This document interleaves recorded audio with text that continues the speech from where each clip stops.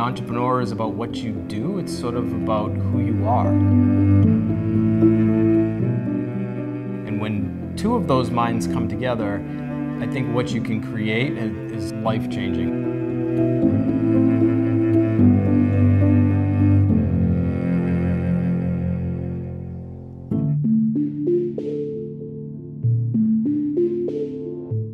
I was born in Vietnam, a family of 10 of us. My parents were farmers.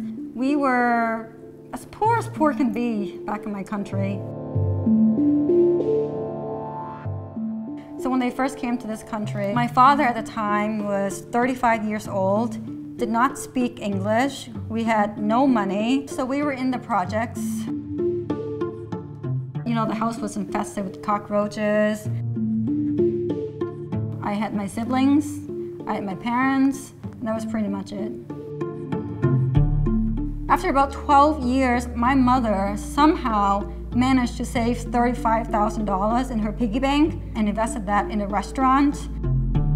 After just about 2 years into the restaurant, we started making enough money. We finally bought a house in a safe neighborhood where we actually have a front yard where I can walk down the street and not feel threatened. Things just kind of changed for us really fast and in a very, very positive way. But I also did not like how much time they were spending at the restaurant. They won't get home to 2 or 3 in the morning and they're right back out there at 6, 7 in the morning. So even though I saw the benefits of what having a business would do, I also saw a part of that brick-and-mortar business that I didn't like. My biggest memories of my dad is him working and never complaining about it. He was a Finnish carpenter, so very skilled worker, but he just worked all the time. I saw him work himself literally to the ground, and he kind of pushed me away from that. So get a job, don't work yourself to death. I understood the message, but I still feel like I had a lot of him in me that wanted to do something for myself. There was a tanning salon that came for sale about 5 minutes from my house. I don't think I ever stepped foot in a tanning salon. I started just showing up every day for almost 3 months trying to learn the business, and it kind of worked itself out and I became the owner of a tanning salon. But I was now in a physical location. We're open 7 days a week. And in my head, I would always tell myself, I'm doing this business so that I have the flexibility to be there for everything, but I still built myself a lifestyle that depended on me being present. And I started to become exactly what my dad warned against.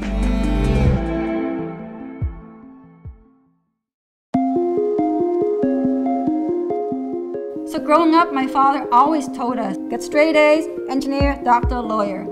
So I went to pharmacy school, you know, I worked as a pharmacist, got married, had kids, bought a house. 2 years later, got divorced, went back to live with my dad. I lived in his basement with my 2 sons. And here I am, you know, 26 years old, divorced. I never stopped to ask myself, is this what I really wanted? When I first got exposed to Amazon FBA, it was starting to hear about private label. And the first product that I kind of came across that seemed to fit all the criteria was a winter ski mask. Made my first purchase of 500 units and I labeled all of them and I created the graphics and I stickered everything and then from there sent them to Amazon. I think as soon as they hit in inventory, I'd start getting sales, and I could start to at that point see that with Amazon FBA, I was 1000% in.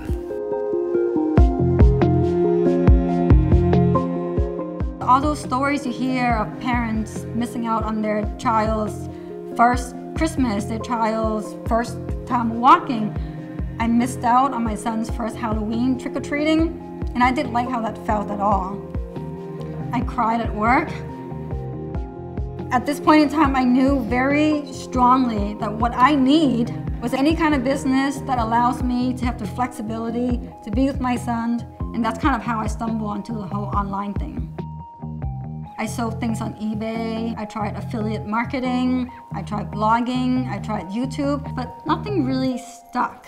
And that's when I met Brian.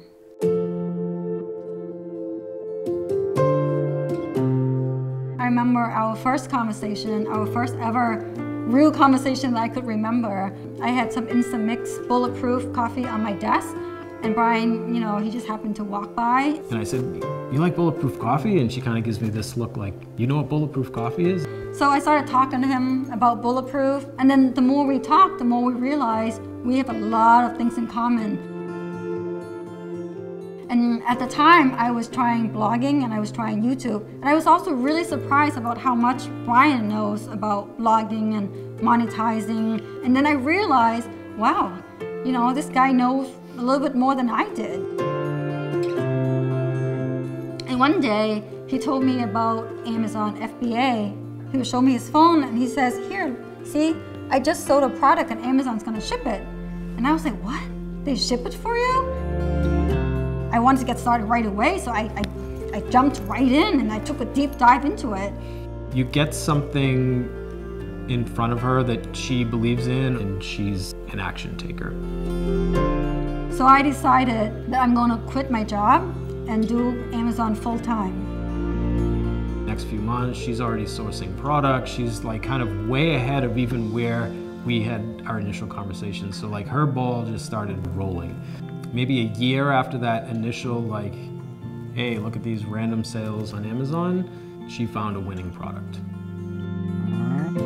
At this point in time, we started dating.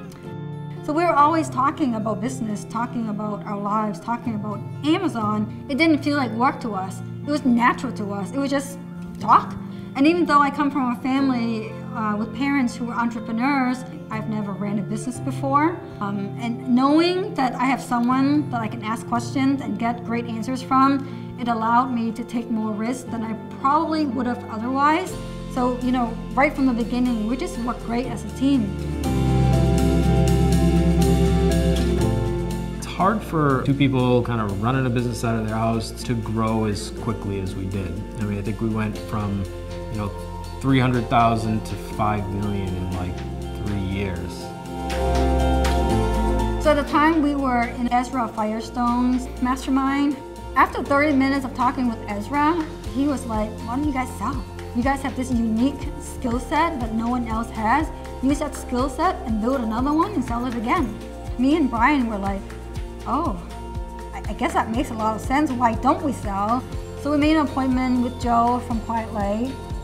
Right off the bat, I could tell Joe was definitely somebody that, even if we didn't work with, he was just a great guy, had a lot of good advice. He said, "Listen, I'm not gonna tell you to sell. It's really up to you guys.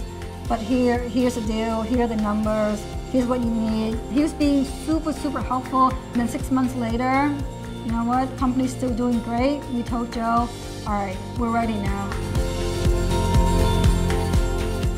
About 30 days later, we had an offer from a private equity group. We were really, really excited about that. Everything's going well.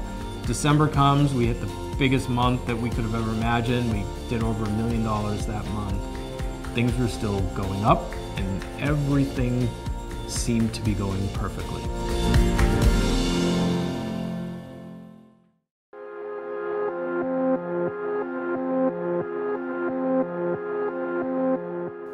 On the day we're supposed to close, we woke up to our hero SKU had a safety complaint and was now suspended. So our biggest nightmare happened. I talked to Joe, asked him what to do. He basically says, we just tell him the truth. We were so confident. We had suspensions before. Anyone that's been on Amazon has had suspensions. We knew we were gonna get through it. I restructured the deal to take some of the risk off of them and put it more onto us. They felt comfortable and we moved forward. On the next time that we're supposed to close, we wake up that morning. This time it was an IP complaint. And now this time it wasn't one listing that was suspended, it was 85% of all of our SKUs were gone. I actually, at one point in time, told Brian, take me out of the email because the emotion were too much for me. It was sort of me in the background, just talking with Joe, talking with the brand and patent holder, trying to figure something out. Every conversation I had with him, I'd get off and it would end with him telling me, no, it's not going anywhere. But Joe Valley was kind of by our side with everything. He was this negotiator for us. He was kind of like the middleman between us and the buyer, kind of like to smooth things out. Joe kept telling us, just wait, man, you're gonna be so psyched, it's gonna hit your bank account and you're gonna forget about all of this stuff.